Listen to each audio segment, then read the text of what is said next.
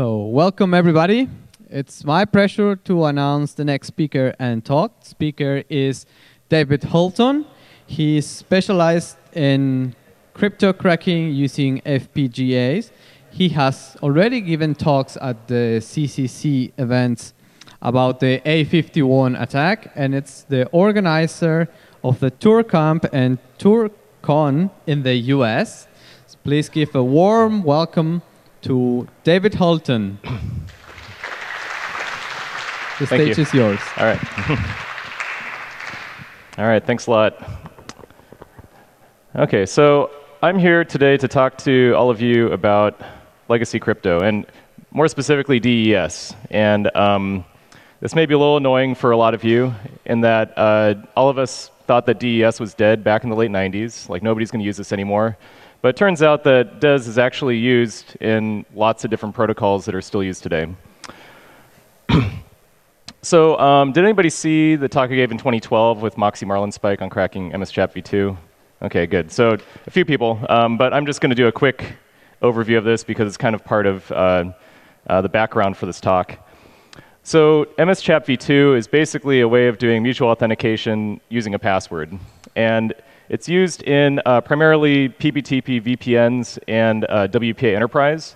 And so if you connected to the wireless network here using the username and password, you are using MS-CHA2V2, which relies on DES.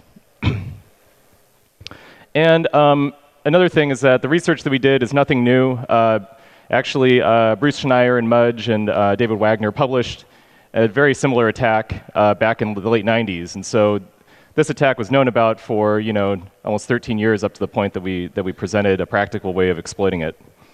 And so people knew for over a dozen years that state actors, well-funded organizations could basically break any of these protocols that relied on MS-CHA2V2.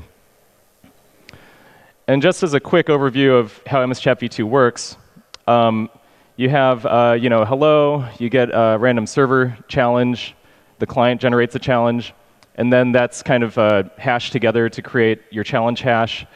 But the important part here is that you have this challenge hash, which is your known plain text. It's actually sent across in the clear, so both sides can verify the password. And then basically use DES to encrypt this challenge hash with essentially the NT hash of the person's password, which is essentially the password equivalent. And then that creates a challenge response. It gets sent across, and that's how you verify that the client has the correct password to authenticate to a service.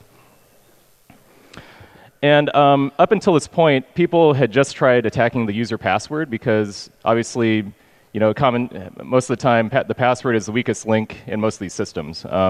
People choose horrible passwords, and that's usually the fastest way to attack this. And so people would do dictionary attacks and try all the commonly used passwords in order to try to break this. And using programs like John the Ripper or Sleep, or there's a number of different ones that rely on a word list.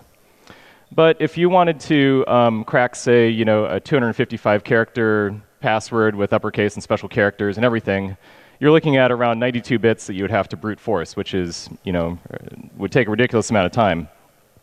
Whereas by attacking the DES operations in this to crack the NT hash, we're looking at, on the order of around 2 to the 56, 2 to the 57 sort of operations. So it wasn't until recently that this sort of attack was actually feasible to actually do an attack on DES. And so this was outlined in the late 90s, and so we thought, oh, why, it should be easy to do this. I built, a couple of DES crackers using FPGAs, so we thought, let's try to actually make this a practical attack. And so looking into this some more, one thing that you start to notice is that your NT hash is 128 bits, and a DES key is 56 bits. And so, so actually this NT hash in these first two, is the full 2 to the 56. But this one is only a 16-bit key that's being used. It's just 0 padded to be 56 bits. And when you start looking at the complexity, yeah, it's 2 to the 57 or so. But because of that 16-bit key, you can basically throw that away. You can do that with any sort of computer. You could do it with an Arduino, right? And so, so now we looked at attacking the first two keys, which are the full 2 to the 56. And one thing to notice is that they're encrypting the exact same plain text between these two DES operations. And so a naive implementation of this is that you crack both keys totally separately, where you go through the whole key space to try to crack one key, and go through the whole key space to crack the other one. But one nice thing about them using the same plaintext for both is that you can go through the key space just one time and just have two compares after you do your DES operation to crack both of the keys. And then on average, you're going to be cracking both keys in around 70% of the key space, so you can do the math there. But it really comes down to around 2 to the 56 DES operations to break this. And so we demonstrated that, there's a slight optimization where you can do it in 2 to the 56 instead of the 2 to the 57 point whatever that Schneier and Mudge pointed out back in the 90s. And the other big thing about our talk is that we made it accessible to everybody, so everybody could perform this attack. And so how we did this was Moxie Marlinspike already had this service called cloudcracker.com. Had anybody heard of Cloudcracker? It was somewhat popular in 2012, and so we basically hooked up a bunch of FPGAs in the back end and tied it into cloudcracker.com and published this Python app that would extract all of the key material for cracking PBTP VPN exchanges. And then you could just submit a token to Cloudcracker, and then within 24 hours, we would send you the DES key, or the NT hash. And so then you could use that NT hash to authenticate to the PBTP network, decrypt all the traffic, basically do all the different sort of attacks that you would require a password to do. And a lot of you may be thinking, we gave this talk in 2012. The EFF came out with a DES cracker in 99 or 98. And so shouldn't DES be super easy to crack at this point? And so just a quick overview. The EFF DES cracker in 1998 took around 9.2 days to go through the whole key space. And we wanted to get this down to around 24 hours. And so looking at all the available options out there, if you used, say, AWS EC2 CPU instances, it would take around 80,000 CPU cores and cost on the order of $100,000 or so to crack a DES key in that sort of time period, assuming that they had those instances available for you to spin up. On GPU instances, it would be around 1,800 GPUs and take around $20,000 in EC2 credits to crack a key. And what we offered was $20 to crack a key, and it would return it back in around 24 hours. And this was essentially hardware that we were kind of like doing burn-in testing on with my company because we make FPGA boards. And so we would just run them through the system to crack DES keys, to test them out before we ship them out the door to customers. And then eventually, a lot of this hardware kind of went end of life. Right now, it's a few generations behind. And so now we don't really sell them anymore. So it ended up getting kind of migrated into my basement. And so now I have this server in my basement that cracks DES in less than 24 hours. And then, of course, after we gave this talk in 2012, everybody rushed to fix everything, right? Right? I mean, of course, everybody fixes everything, right? And so specifically, one of the bigger VPN providers that we pointed out specifically in our talk, iPredator, and said, like this company has many customers and they're vulnerable to this.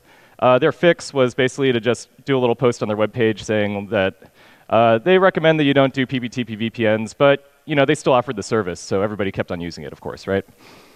And then also people kind of dismissed our attacks on WPA Enterprise in that everybody does strong certificate checking. I'm sure all of you have installed the certificate for the network for SHA2017, right? Can I guys see a show of hands of who actually installed the certificate for the network?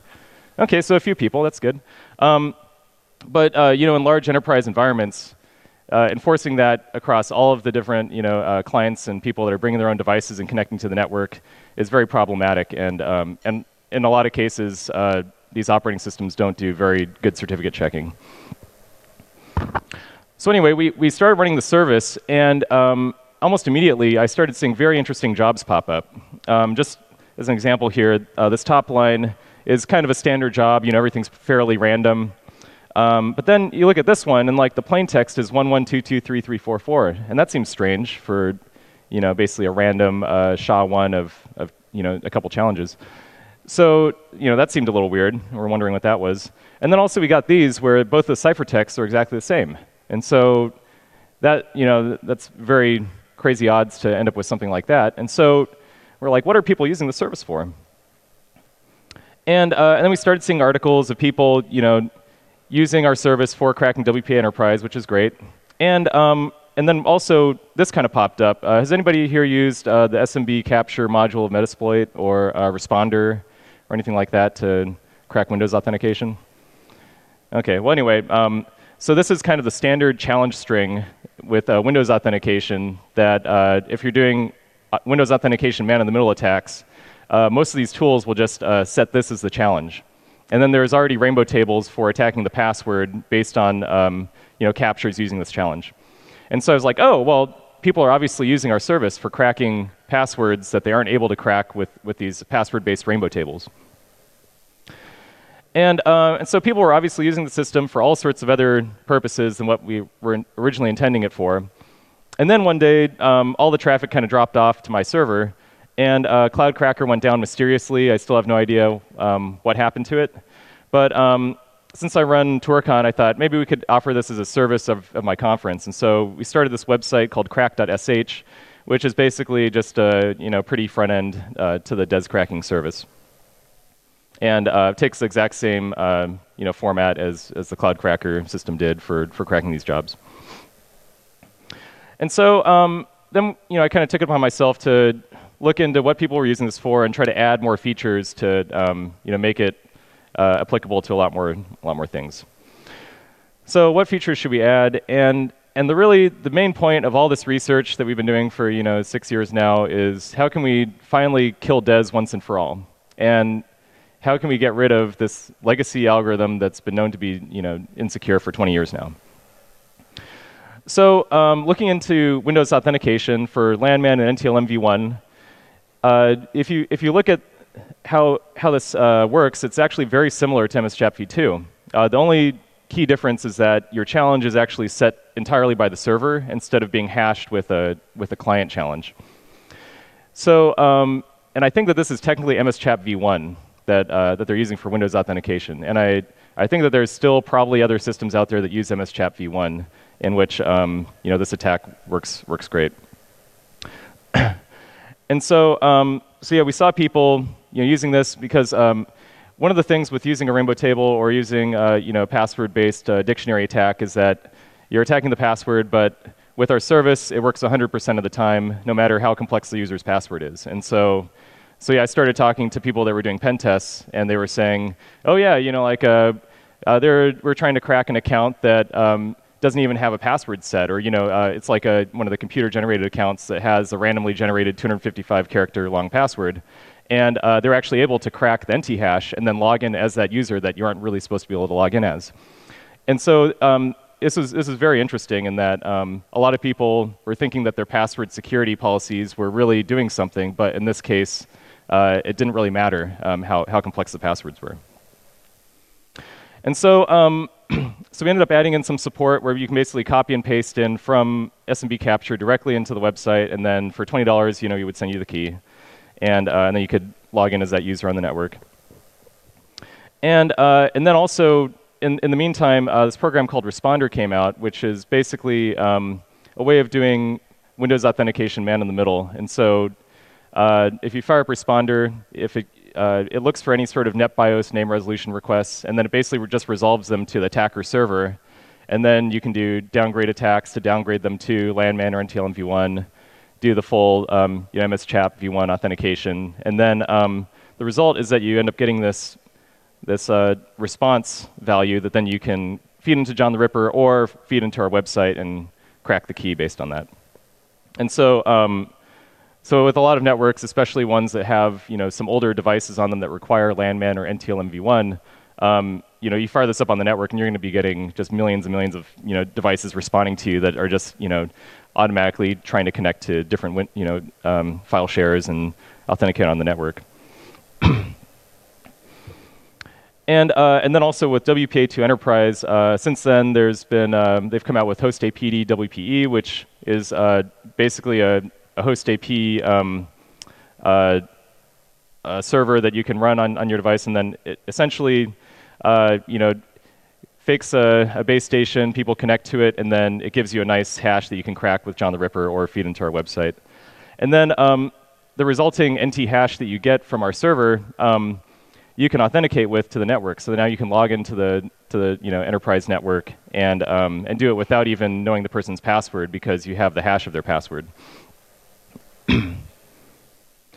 And then also, in the meantime, Karsten Knoll gave a talk back in 2013 about cracking over-the-air updates to SIM cards. And most SIM cards, there's actually like a full Java virtual machine that supports all sorts of different things. And currently, your carrier can send remote updates to your phone and update your SIM card firmware, and do all sorts of things like listening to your phone calls or scary things like that. And so he demonstrated that a lot of these cards are actually secured with single DES, and basically outlined how you could use a service like Cloud Cracker or crack.sh to crack these over-the-air update keys, and then install all sorts of nasty malware into people's SIM cards.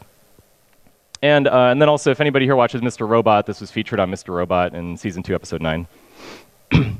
So we also wanted to make it so that any sort of other weird protocols, like lots of radio protocols use DES still, lots of satellite protocols, etc. We want to make it so anybody could use a service to crack anything that uses DES. So we decided to create a general purpose interface where you just kind of provide the parts of the plain text that you know and parts of the ciphertext that you know, and you can, and then we basically run it through the FPGAs and send you a list of all the possible keys that meet that criteria, and then you can do further checking on it later on with software. And so we have, basically just a simple kind of, we do the DES operation and then apply a mask and do a compare. And all this is up on GitHub if you want to try to crack something that you found. And so after I put together this interface, I wanted to, just create an example app for this. And some of my friends had worked on some Kerberos attacks, and they had mentioned that they'd come across a lot of networks that still use or support doing DES Kerberos authentication. And this was, this is stuff that was supported back, I think, pre-Windows 2003. But a lot of networks still have legacy machines on them that require this to be enabled. And so, so I thought, oh, this should be fun. I'll try to crack DES Kerberos. And so there's all sorts of different parts of the protocol that you can use to crack the DES key. And but the key part is you have to be able to get a network capture of them actually authenticating and getting tickets and stuff like that using DES. And so I just put together a simple ettercap filter that substitutes basically any supported encryption type with DES CBC CRC. So so now man emittles a connection and then says, oh, we only support DES CBC. The client connects to the server, and now they're going to be communicating just using DES. And then because the whole protocol uses ASN1, there's all sorts of plain text that's basically fixed just as part of the headers in ASN1 that pretty much are always there. And then because of how CBC works, we can basically attack any block in the whole message that's encrypted with DES to figure out the key. So it's only a matter of looking through the ASN1 and figuring out where it lines up with static values to figure out how to extract known plain text and your ciphertext to create a token to submit to the website. And the reason why this works is basically because with CBC, basically the part of the ciphered blockchaining is that you have the ciphertext of the previous block that gets XORed with your plain text, and so both of those values are known, and so then you can use that to crack basically any block within the chain. So also on GitHub, you can take this Python script and point it at a PCAP file, and if it's using DES CBC, it'll automatically figure out the known plain text and create a submission token that you can submit to the website and crack the DES key for it. And then, of course, this works no matter how complex the person's password is because we're actually attacking the underlying protocol and not the password. And so another interesting thing that came up is that I started receiving people asking, emails from people asking if I could crack DES crypt. And does anybody remember back when your password file had a hash in it that had was a DES crypt password? Yeah, I mean, like nowadays nothing supports it, right? And so why are these people trying to crack DES crypt hashes, right? And so I started looking around, and I guess that descrypt was, it's basically 25 rounds of des to hash the password. And then they add in some salt to mess up the S boxes to salt it. But it was originally designed so that running on a PDP-11, it would take over a second to compute a password. And so obviously it's a bit faster nowadays. But nobody uses this anymore, right? Right? So it turns out that QNX still uses DES. I think that they actually support two different types. They either support descrypt or their own proprietary one that's fully reversible. So descrypt is actually the most secure option that they support. And I found this press release from them from 2 years ago saying that they're in 50 million vehicles, and I'm sure that they're in way more. Basically, a lot of the infotainment systems use QNX, and so if you look at a lot of these talks that people are giving on car hacking, for example, this one right here is from the Charlie Miller Jeep hack from his white paper, and there's the password file with the descrypt hash in it. This is another talk that I found that they just showed the shadow file from a QNX system running in a vehicle somewhere. And then searching around online, you just find all these forums of people asking people to crack their descrypt hashes. So it's like, okay, maybe there's something to this. And so I implemented an FPGA core and support for the service to crack these, and just runs through the whole entire key space, so we can guarantee that it cracks the password 100% of the time. And this is basically all 95 possible characters, including nulls and stuff. So 96 to the power of 8, and then times 25 rounds of DES. And so it takes around 3 days for the system to brute force it all. And so I thought, oh, I'm just going to own all the things. I'm going to get all these cool passwords. And so you can take any of these, plug it into the system, wait 3 days. And I'm definitely going to find some really secure passwords using this method, right? You may sense a recurring theme in this talk. So I even had a friend. I was like, okay, give me the best password file that you have, and he's like, oh, I just opened up one of these OnStar systems that's basically in every every vehicle that has OnStar, and I got the shadow file off of it. So here you go, try cracking this. I'm sure it's really tough. And it turns out that it's just root. The root password for OnStar is root. So the Jeep hack, it's DT donkey. For this other one, it's like VUI. It's all just lowercase alpha. Like I could have just cracked this with John the Ripper in a day or whatever on my Arduino. So I'm very pissed off at this point. So if anybody here has any sort of these hashes that might be difficult to crack, please let me know, because I wasted a lot of time implementing this to go through the whole key space, and I really want it to work on something that's difficult to crack. So that's kind of how I feel. But anyway, so the API for just cracking arbitrary DES stuff is up online. You can check it out on GitHub. And then we basically send you like a gzip text file with a list of all the keys, so you can try all of those. And the real thing, it's like we're trying to fix this somehow, and so I like to use this one example of ways to fix things as far as security. So does anybody here remember session hijacking, being able to steal cookies, over unencrypted, web sessions and stuff? So does anybody here remember Firesheep, the Firefox plugin? Yeah. So that got a lot of press. And so, we knew about session hijacking for a good half a decade, and all of these services, like Facebook and Amazon and like all these major websites, never fixed it. They were like, oh, it's not an issue. Only these wily hackers know how to do this.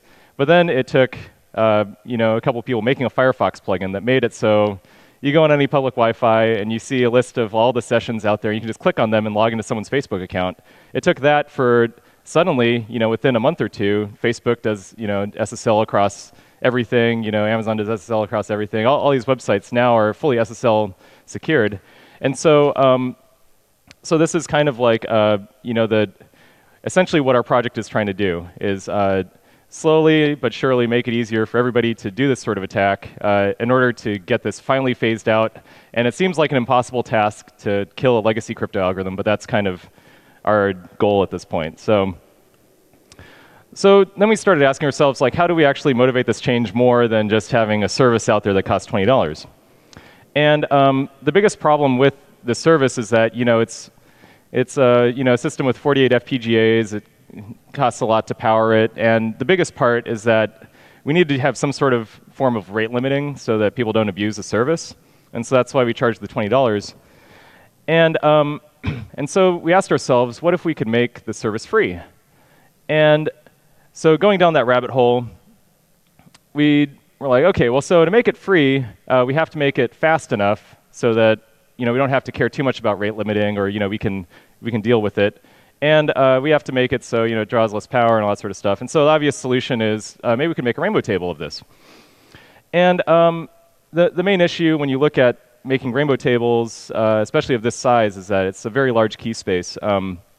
Just for reference, like the largest off-crack table is around 2 to the 52.5.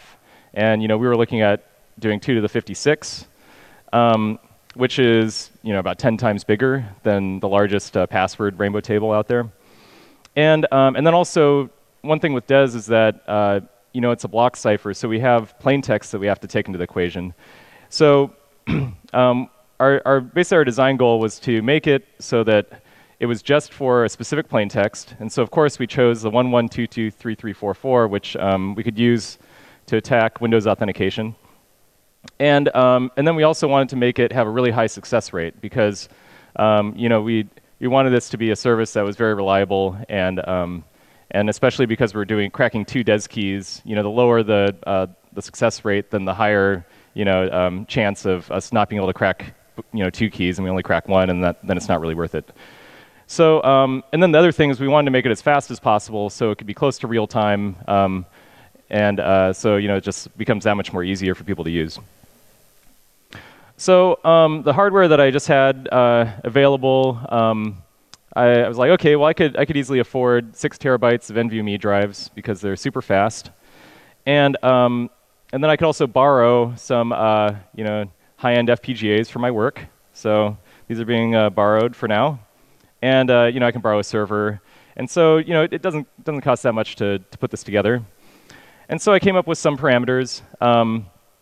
The chain length is around 500,000 links per chain, and then around 275 billion chains per table. I was like, okay, we'll have 3 tables, and then this will get us a crack time of under 3 seconds. That sounds great. Let's do that. And so then I had to generate the tables, and so I managed to borrow some hardware. I managed to borrow like 48 FPGAs. They're pretty high end, and so I was like, woo, let's get going here.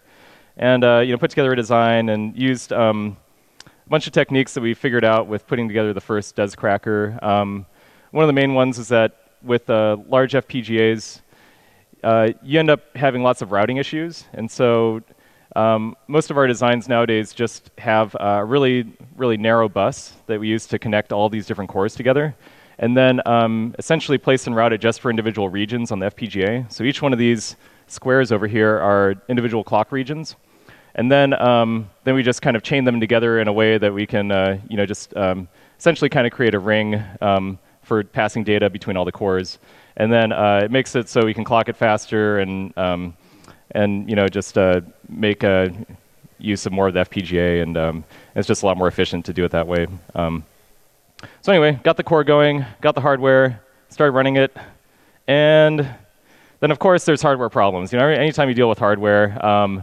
running 48 FPGAs of this size in one system obviously creates lots of overheating issues. So had to deal with that. Also, turns out turning on over 100 DES cores in an instant, power supplies don't like that for some reason. Just like immediately going from drawing 2 amps to drawing like 40 or 50 amps. Lots of power supplies don't like that. So we had to refactor a bunch of things, fix a bunch of issues, and eventually we got it fixed.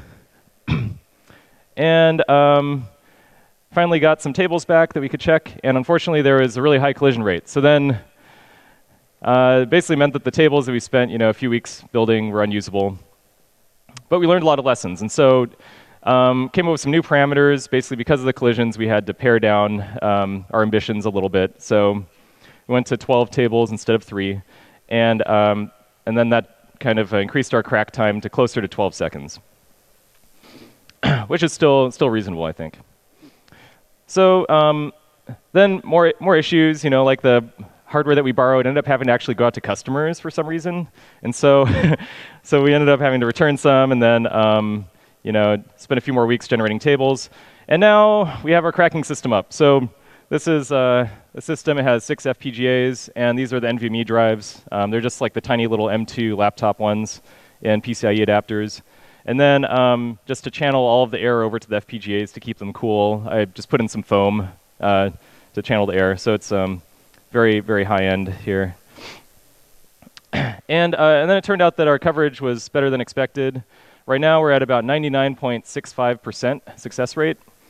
And because ideally we would have 12 FPGAs, but because we have 6, we do like the first half of the tables on 6 and then do the second half. And so 92% of the time it'll crack the key in under 12 seconds, and then if it doesn't crack it then it'll take another 12 seconds. And so for 2 keys, our total success rate is still over 99%, and most of the time it'll take less than 24 seconds, which is pretty quick. So anyway, it's free. Anybody can go to crack.sh and submit jobs, and it'll crack DES keys with this plain text, within a matter of seconds. So I thought I'd just do a quick demo, so you guys can kind of see one of the practical applications of this. Might just be kind of useful, since a lot of you, it sounds like, haven't used Responder before. So let's see here. Oh, all right. So I have Kali Linux running on the left here. For some reason, my video is acting a little weird, but oh well. Okay. So let's try firing up Responder. So now this is on the internal network between the Windows host and Kali Linux, and this is the same as having laptop running Kali Linux just plugged into a corporate network. And now whenever any machine that's running Windows on the network goes to any file share or whatever, it's basically it doesn't matter what the file share's name is. It's going to respond to basically everything on the network. Now, so it just captured, sent out that 112.233.44 challenge and got response back here. So now we can take this response and go over to crack.sh and just type an NT hash and paste it in here. Oops. Oh, here.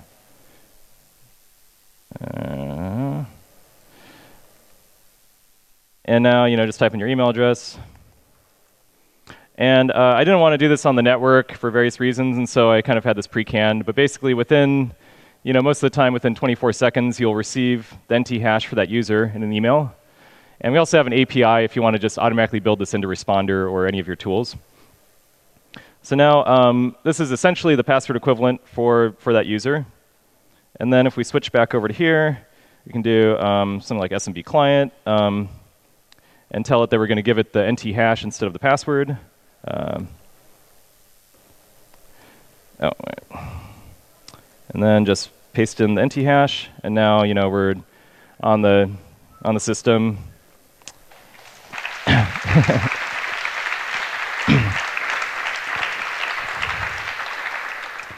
And then also, I assume some people here use Metasploit or PSExec or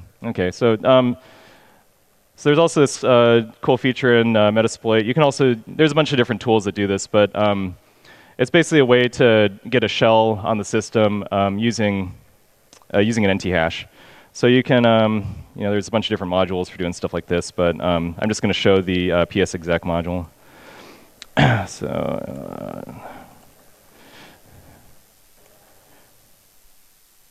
So we're going to basically tell it to call back to us with shell.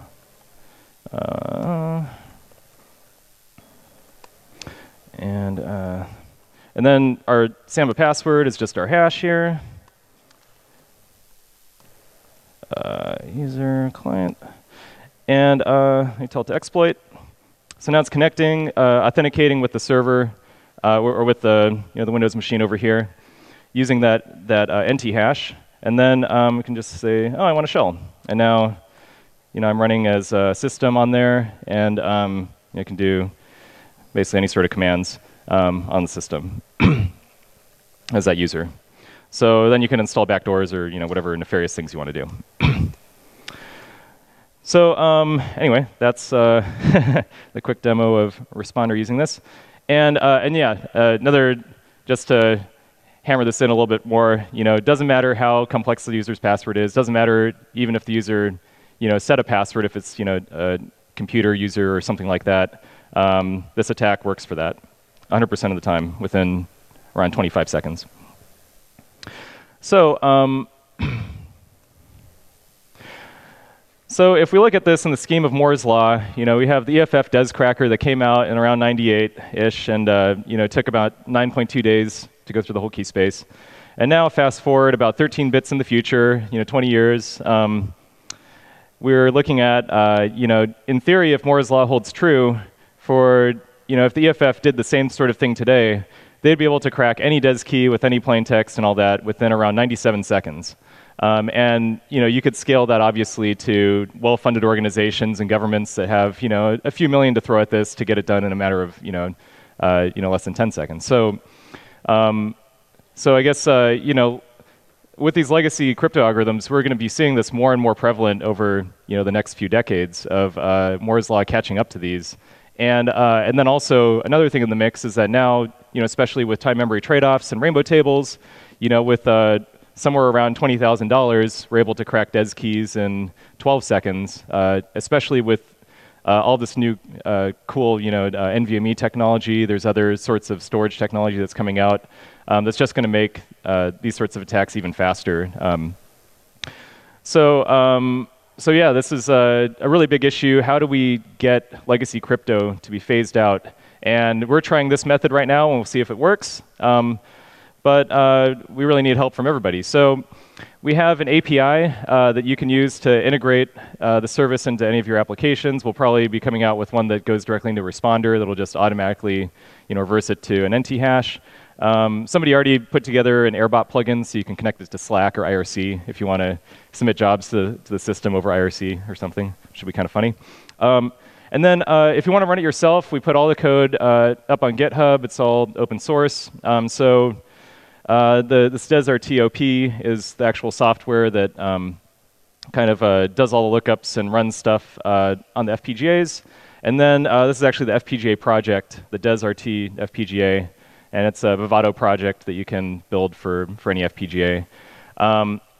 We also, thanks to the NOC team and also Yolocation, we managed to get a copy of the 6 terabytes of tables up on the network. And so if you go to either of these websites, you can start downloading them. And we're also trying to figure out the best way of getting it out to be mirrored and torrented and all that sort of stuff. So if anybody has any ideas or happens to run their own mirror for open source projects and can spare 6 terabytes or can leave this conference with 6 terabytes of drives, come see me after the talk. And then obviously there's, all this stuff is built on the shoulders of giants. So there's tons of research that is kind of the precursor to all of this. My talk with Moxie and Marsh a while ago. Ian Foster gave a talk earlier today, helped with some of the host AP stuff that I was working on. And then again, special thanks to Protagonists in the NOC and Yolocation for helping get the stuff online when I approached them basically yesterday afternoon and asked them if they could help me get these tables up so people can download them. So anyway, help me kill legacy crypto. And if anybody wants to run free jobs, once again, this is just a method of making sure the system isn't abused. So just email me if you have any interesting research ideas. Everything's online. And then also, this whole thing is, basically all the money that this generates goes directly toward running our TourCon events. And so our next TourCon event that we have coming up is in San Diego at the beginning of next month. And then we also run the US Hacker Camp called Tour Camp. and that's going on next summer. So just as an extremely shameless plug for tour camp, it's a lot of fun. We're out on one of the islands in Washington, and there's people bring, payphones and lasers and same stuff that you see here. So if you want to come party with some of the American hackers, don't forget to add that to your calendar. So thanks a lot for your time.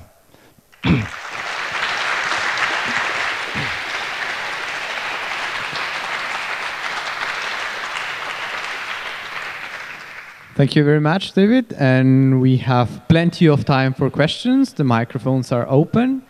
If you have any question, just queue in front of the mic.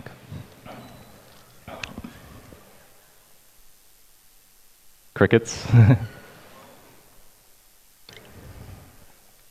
Okay, we have a first question.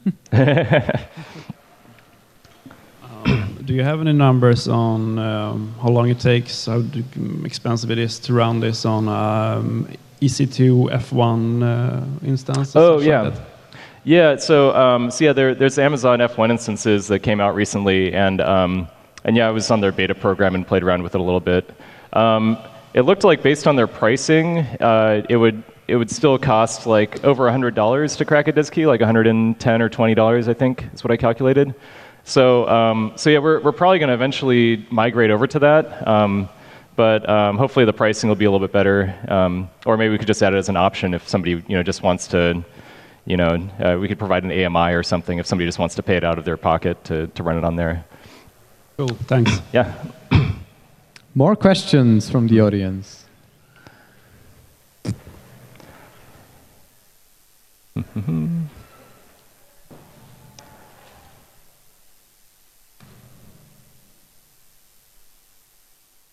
It seems like you've done DES pretty much as thoroughly as can be done.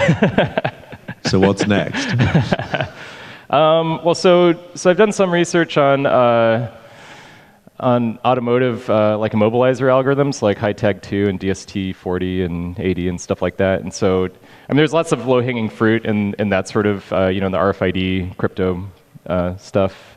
Yeah, I mean, basically anything less than 80 bits is probably something that we could, look into. But yeah, it'll be a while before we can attack anything, much higher than that. But if anybody has any ideas, please let me know. So you basically already answered this one, but triple DES or double DES, basically the two keys, that's way out of reach still, right? Yeah. I mean, maybe once, storage and the being able to do meet in the middle attacks and stuff like that is a lot more feasible, then we'll be able to do that. But yeah, for now, it's kind of. I mean, for me, like practical attacks are things that we could do, in under 24 hours. Because then if it takes longer than that, then it's not really going to be that useful to most people.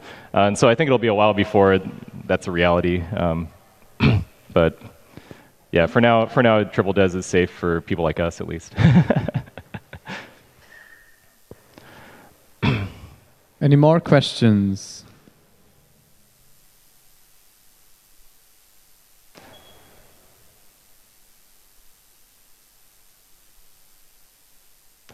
Okay, well, if anybody wants to chat more about this or wants to help spread the tables, then please come and see me after. I'll probably be just right over here for now. So thanks a lot. Yeah. Thank you very much, David.